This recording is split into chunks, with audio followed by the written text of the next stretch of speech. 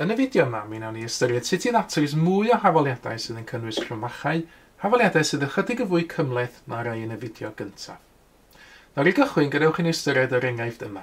3 cromfach x adio 2, cau cromfach, adio 2x yn hafal i 41. Nawr i gychwyn ddatrys yr hafaliad yma, be dwi am wneud i gychwyn ydy dwi am ehangu'r cromfach. Hynny ydy, dwi am cael gwarad o'r cromfachau yma drwy luosi allan. Felly dwi am wneud 3 lluosif x, sydd yn 3x, ac hefyd 3 lluosif 2, sydd yn 6. Felly dyna wedi ehangu'r cromfach. Mae gweddill yr hafaliad dal yna, dwi'n adio 2x, ac mae'n dal i gyd yn hafal i 41. Nawr nesaf, dwi am gasglu termau.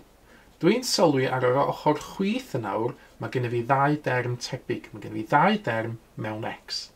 Os dwi'n adio'ch 3x at y 2x, mi fydd gen i fi 5x i gyd. Felly 5x adio 6 sydd yn 41. Yna, mi fyddai mynd ymlaen â datrys yr hawliad yma yn y dull dwi'n hoffi wneud.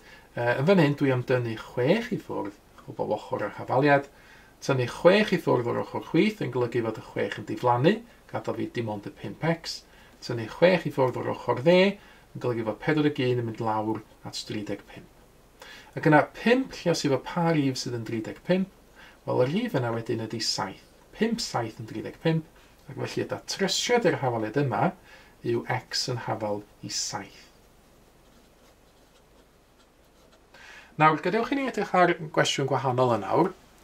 Mae yna cromfach ar bob ochr o'r hafaliad. 7 cromfach x adio 6, cau cromfach, yn hafal i 3 cromfach x adio 6, cau cromfach eto.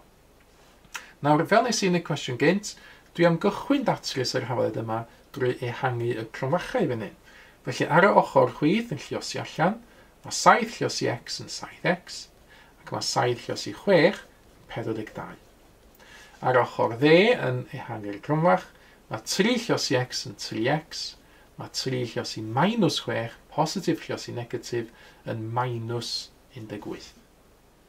Wedyn, dyn ni angen datrys yr hawliad yma. Nawr i wneud hynna, be dwi am wneud i gychwyn ydy tynnu 3x i ffwrdd o bob ochr. Ar y ochr chwith, mae 7x tynnu 3x yn 4x. Ar ochr dde, mi fydd 3x tynnu 3x yn dim byd. Felly dim term of x ar ochr dde. Fi gyn i dal yr rhifau yn yr hafaliad, felly plus 42 ar ochr chwith yr hafaliad, yn minus 18 ar ochr dde. Wedyn, dwi am dynnu 42 i ffwrdd o bob ochr o'r hafaliad.